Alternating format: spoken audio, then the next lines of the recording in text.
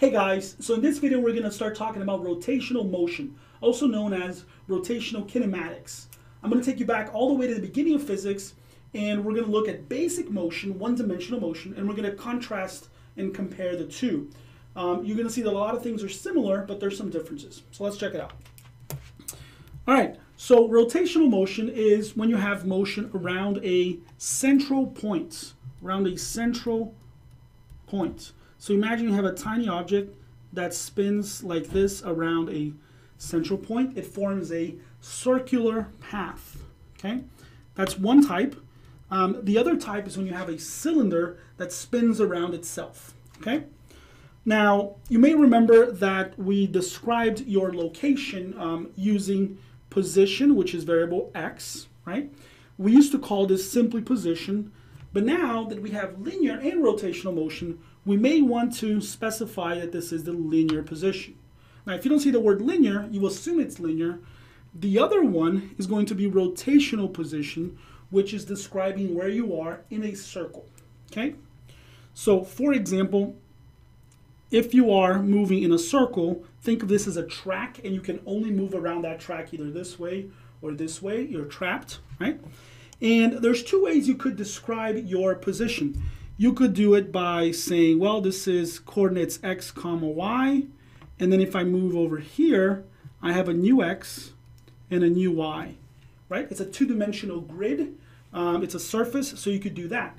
The problem is that's more complicated than it needs to be, because now I have x's and y's changing. What's actually easier is to use a single variable, a single number to describe where you are. And we do this using angles, right?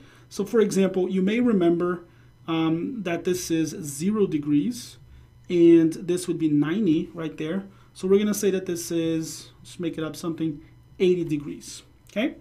So that's easier because I'm using a single number to represent where you are around the circle. So that's what rotational position is. And it uses the variable theta. You might remember that theta is what you use to represent angles or degrees, okay? Now, notice here that I have the words rotational and angular. And I need you to know that these words basically mean the same thing. They're used interchangeably. So you see a lot of words like angular velocity, just means rotational velocity, okay? So these words are used interchangeably. All right, so whereas in linear motion, you used x, in rotational motion, we used theta. So what I'm going to say here is that x becomes theta. The x equivalent in rotation is theta, okay? Later on, you're going to get some equations where, old equations, but instead of using x, we're going to use theta, all right? So let's look a little deeper into the differences between the two. So position is defined as how far you are from the origin. You may remember this. It's your distance from the origin. Rotational position is the same thing. It's how far you are from the origin. The difference is that the first one we measure using meters, and the second one we measure using angles. Now, you could do either radians or degrees, but we're going to use radians most of the time. Okay, so we're going to use radians, which is abbreviated rad, all right? Now, origin, if you remember, origin is simply where x equals 0. So, for example, let's say we got a line here, and you are here, okay? And then there's 2 points. Let's draw 3 points here. Just 2 points, whatever, that's fine. And let's say that these 2 points are 10 meters apart. So this would be 0, and then this would be 10, and maybe you are at 7, okay? So if this is x equals 0, this is where the origin is, okay? But we could have done this a little bit different, and then we say that your position, xu, is plus 7. But we could have put the origin right here. We could have arbitrarily said, I want this to be x equals 0, and then this distance here is 3, so your x, xu, would have been negative 3. And the point that I'm trying to make here is that origin in linear position is arbitrary. Arbitrary meaning up to you. You can change it, and sometimes the problem will tell you, but it could change. It doesn't have to be a fixed thing. In rotation, it's a little bit different. In rotation, origin is still where position, in this case theta, equals 0. Okay, 0 degrees or 0 radians. Let me put a little meters here. 0 degrees or 0 radians. The difference is that whereas here it's arbitrary, it's up to you, okay, up to you, unless the problem tells you. In rotational position, the origin is always fixed, okay? And it's always fixed. It's fixed at the positive x-axis, okay? 0 is always here. Remember the unit circle.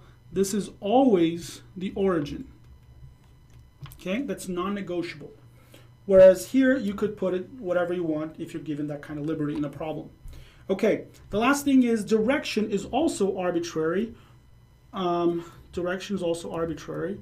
You could say, up to you, you could say that this is positive, or you could say that this is the direction of positive. Okay? Either or works. And then you adjust accordingly. If you're in rotation, direction is fixed. So clockwise, which follows a clock, goes this way, is negative, and counterclockwise, which goes this way, is positive. Okay? Direction here is also fixed. It's not up to you. All right? Now, one quick note here, which is it might seem backwards, right? And I like to think of this as backwards.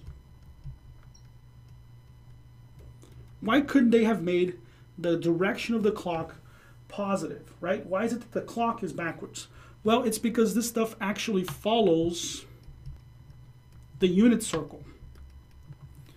And you might remember that the unit circle grows like this. The angles grow like this. The unit circle and the clock are backwards from each other, and we use the unit circle, and that's it. So those are the key differences between linear position and rotational position.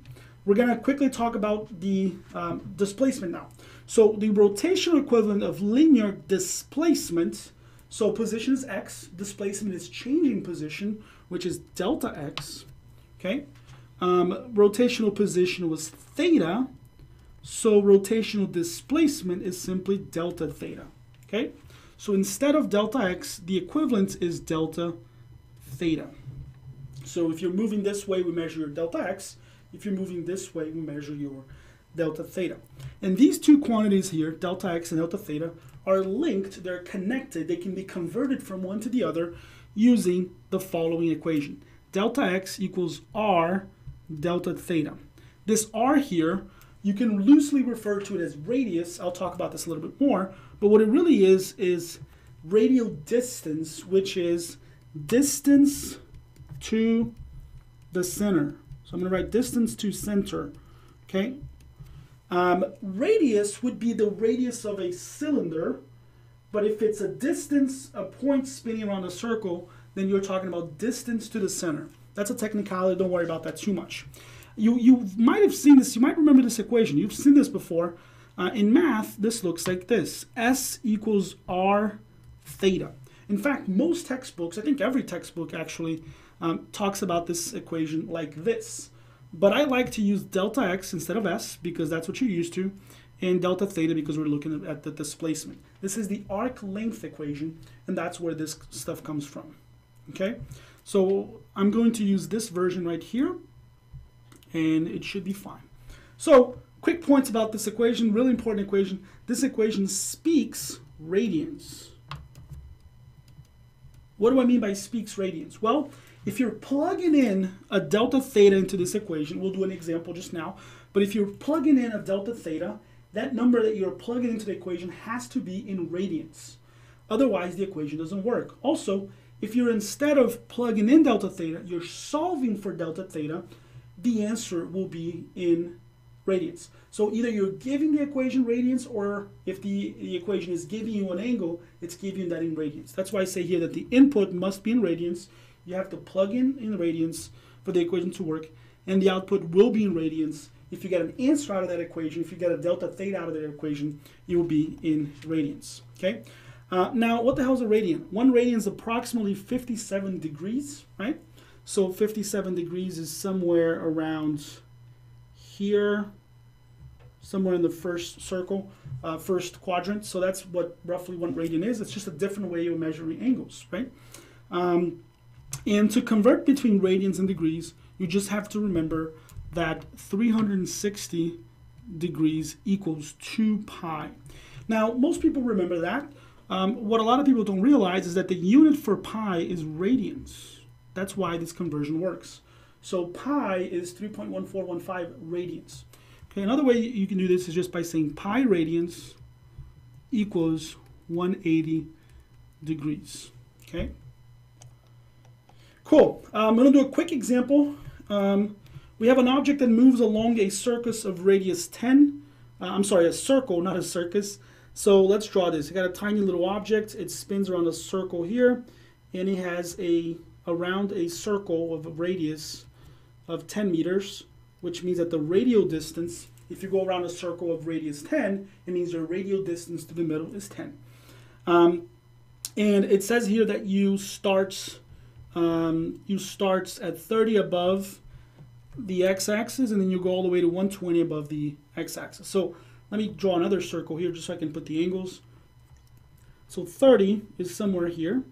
You start here. And then remember, this is 0, 30, this is 90. So 120 will be somewhere here. Okay? So you're going from something like this, from here to here. And we want to know, what is your angular displacement? Angular means rotational. I'm asking, what is your delta theta? Very straightforward. The definition of delta theta is theta final minus theta initial. And then the angles are 120 minus 30. So this is just 90 degrees. Now I have to be very careful. If I had a negative here, like 45 down here, I'd have to plug it in as a negative. Okay? And that makes things a little bit different. I just have to be careful with the negatives. So that's the answer for part A. It just asked for angular displacement. It didn't say if I wanted radians or degrees, so degrees is fine. And then for part B, it wants linear displacement. Linear displacement is delta x. And I just showed you how I can connect delta x and delta theta. So we're basically converting from one to the other. Delta x is r delta theta. I have r. R is 10 meters. And delta theta is 90 degrees. Now here, I hope you're saying, no, it's not. This is wrong. And you're supposed to use radians, okay? So I want you to actually write this out and then cross it out so you remember not to do this, right? It has to be in rad, okay? So what we're gonna do is we're gonna quickly convert the two. 90 degrees, I converted using this ratio here, which means I'm going to put them in a fraction. So I'm gonna say over here, I have degrees at the top, so I want degrees at the bottom, 180 degrees. And then up top I have pi radians. And then what happens is the degree symbol cancels and I'm left with just radians. And then you just multiply this in the calculator. You're going to put 90 times pi divided by 180. And if you do that, I have it here. Actually, I have it here as pi over 2. Right? That's a little cleaner way of doing. And then the other version is 1.7. They're both radian. Okay? So now I can plug this in here. 10 times 1.57. And the answer will be 15.7 meters. Why is it meters? Because meters, let me disappear. Why is it meters? Because meters is the unit of delta x. Okay? So that's it for this one. Hopefully it makes sense. Let me know if you guys have any questions.